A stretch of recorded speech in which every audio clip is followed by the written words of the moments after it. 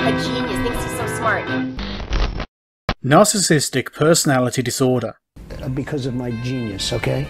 Typically, a grandiose sense of importance, preoccupation with unlimited success, belief in one's special or unique nature. They exploit others, lack empathy, they are arrogant and jealous of others.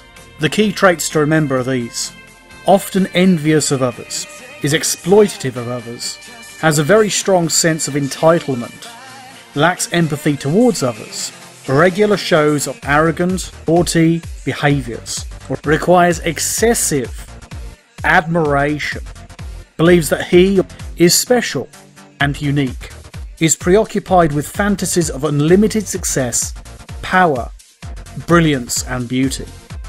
In essence, they have a grandiose sense of self-importance.